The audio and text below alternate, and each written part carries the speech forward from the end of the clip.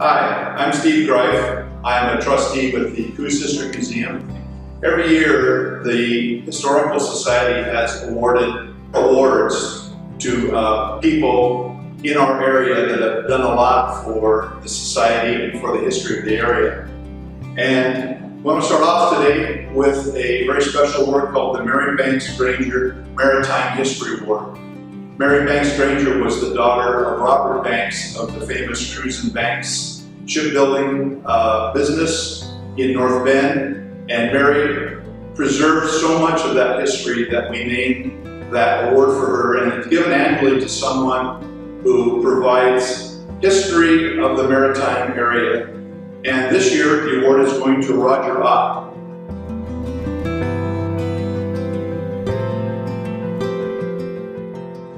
Roger grew up in the Allegheny area, and his family for several generations worked the river. In fact, worked the boat behind me here called the Welcome. Roger piloted this boat himself as a teenager, and he also worked for a while with the Mellow West Creamery, and most of his career has been working with Weyerhaeuser in the logging industry. Later in life, he, together with one of his best friends, Len Rios, has done many presentations on local maritime history. Roger worked with my class here in the museum. He's spoken to the Coos Bay Public Library audiences. He's given presentations to the OSU Extension Service. And recently, Southwest Oregon Community College Forestry Department did a series of videos about the Elliott Forest. And I know that Roger worked with SWAC and the Forestry Department talking about logging up the Coos River. So it's with great pleasure I want to welcome Roger Ott. So Roger, come on over here. I'm going to give you this plaque. Tell me how you felt coming out of retirement to speak about the maritime history of this area. Well, when you first called me and asked me to do that, I said, no, I can't do that. So finally I called him Mark and I said, what are you doing to me? And he said, well, he said, you can do it. He said, I'll help you. So anyway, we had about 3 months to prepare, and finally we got everything put together and came down here, and I said, I think I can do it. So we got up here, and it went, I thought, pretty well. Your speech went super well. You were so well accepted that people had encore performances at the Coos Bay Library, and you came back a couple of times here as well. I want to talk a little bit about the boat behind us, the Welcome. This boat was in service on the Coos River for many years.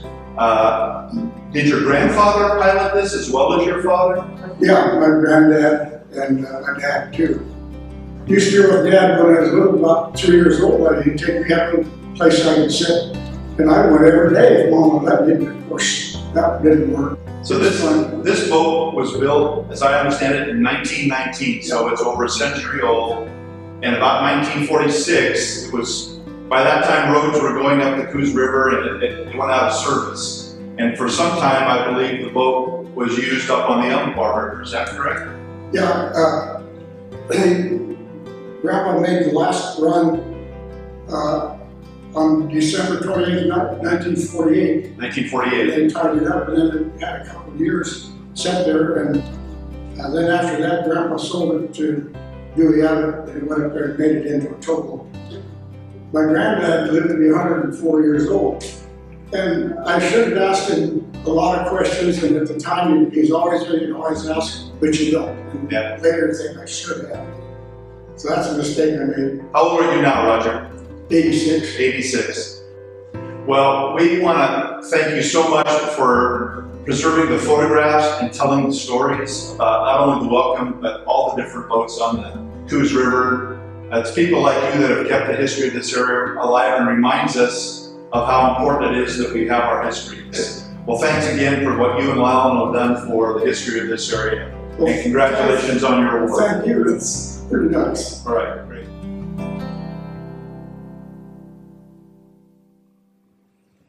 Hi, I'm Steve Greif, back again with another award winner from the Coos County Historical Society. We give annual awards every year, and this one is called the Martha Butler Service Award to someone who has provided exceptional service to the Historical Society. And I first want to tell you about Martha Butler, for whom the award is named. Martha, in 1999, gave us a very generous donation that helped us kickstart the creation of the current building that we're in. So she provided an amazing service to the organization. This year we have co-winners of this award. And this year, one of our winners of this award is Arlene Roland.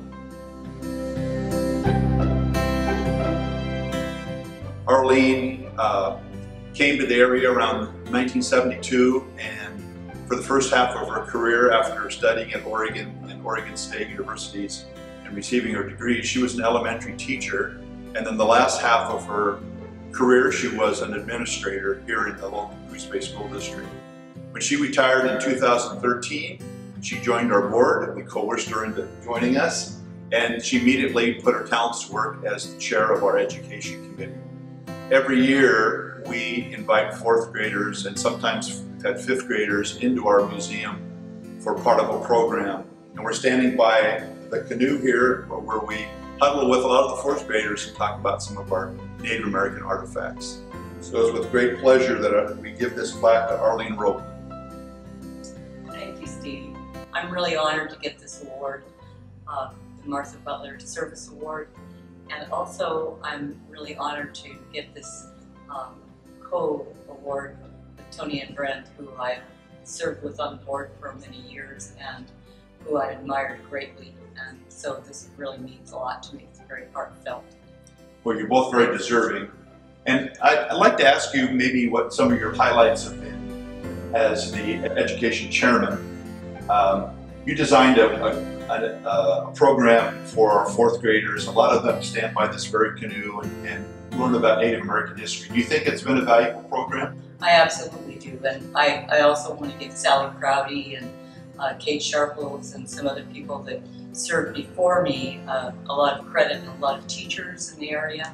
We coordinated with all the schools and really had a dynamic program. The purpose of a museum is really to educate the community and to educate people who come here about our history. By students learning about the history of the area and the Native American population and so forth, they get a strong sense of place. And so they learn about where they came from, where their families came from, where the artifacts of the community came from. They interact with that, and it gives them a good basis of knowing kind of who they are, what their home is, and helps them plan for the future and plan where they fit into the whole history and the future of the area. So yeah, I think it's very valuable, and I'm really proud to have served and part of that. I know the tribes have been very involved in this education program, both the Confederated Coos, Lower Umpqua, and Sayusla Indians, and the Coquelles. Would you like to say anything about their participation in the program? Well, I'd just like to say that that has become even more robust, and really have a lot of pride in that they are so involved in the museum now, and the programs are continuing to be more integrated all the time, and they're really integral to the whole museum and especially to the education department. So I'm very proud of that, and that also has we've been integrating with the Senate Bill 13, which demonstrates a need for people to know about their local Native history, and both tribes have been very involved in that, and it's just been beautiful to see that. Well, on behalf of the board of directors here at the museum and all the school children in Coos County from far and wide that have come through the museum as part of what you've helped design, thank you, and congratulations again on your award. Thank you very much. A co-winner of the Martha Butler Service Award this year is Tony Ann Brend.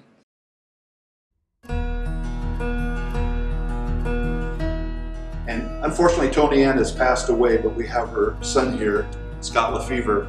And I want to just say that Tony's value to our organization was tremendous, and Scott will tell you a little bit about her value to the tribe. But Tony Ann was a member of the Coquelle tribe. She was a jewelry maker who contributed a lot to the fundraising events that we had here.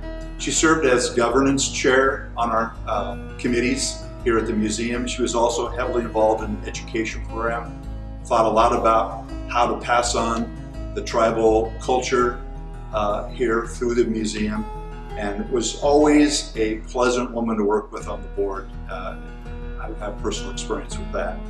So I want to give this to her son Scott, and on behalf of the organization, thank you for your family support. So thank you, Steve. It's really an honor to accept this on behalf of my mother, Tony Ann Brand. She believed highly in the spirit of potlatch regarding the Coquille Indian tribe. And what potlatch meant to her was giving, and giving above and beyond for my mother. She believed highly in the education and maintaining our culture of our tribe. And I can remember many times when she'd be talking about going up to Camp Tenay to teach with our younger adults or children up at Camp Tenay. Even when we had our salmon bake celebration, restoration celebrations for the Coquille Indian tribe, she'd make sure to present beading classes or jewelry classes, just to bring people from all over our different service areas, tribal members who maybe haven't seen or understand our culture, bringing them in so they can start making those and start planting that seed as to this is our culture, this is who we were as Coquille. And the appreciation she had of being able to reinforce the Coquille as a people, who we were, our culture, through the museum. And it was just, like I said, to me, it was all around a good thing. And she served for 17 years on tribal council in all the different positions. And I kept asking her down the road. I said, "Are you done with this yet? Are you done with this yet? You've done this for so long." Right. And her answer would always be no, because I still want to serve. I still need to teach. And that was a wonderful thing about it. Your phrase, planting the seed, is so appropriate, because she planted a lot of seeds with her work with the tribe, but also here at the museum. And she was a very gentle soul, and we miss her so much, and we're so happy to honor your family. So thank you again, Scott, and thank you, Tony Ann. Yeah, thank you so much. Appreciate everything.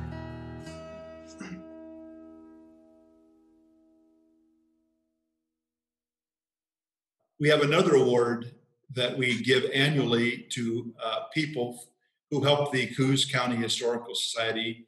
This award is called the Nathan Douthit Historian Award. It's named after a Southwest Oregon Community College professor, Nathan Douthit, who wrote many local history books here, really the seminal history books, we think, of the Coos County South Coast area. Nathan's still living up in Portland, and we honored him by naming this award. And it goes to someone annually who has made significant efforts to preserve history of the South Coast. And this year, we're awarding it to Bert Dunn.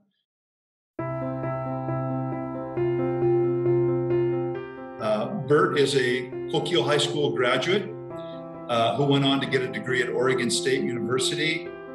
Bert has a love of local history, and in his volunteering with the Springfield Museum, where he lives now, he decided that preserving old newspapers for the public to do research in the future would be an important thing. And he raised a lot of money to digitize a number of historic newspapers.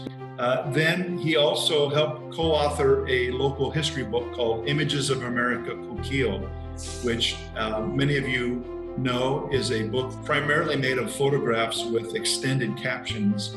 And his work with preserving the history of Coquille has been important.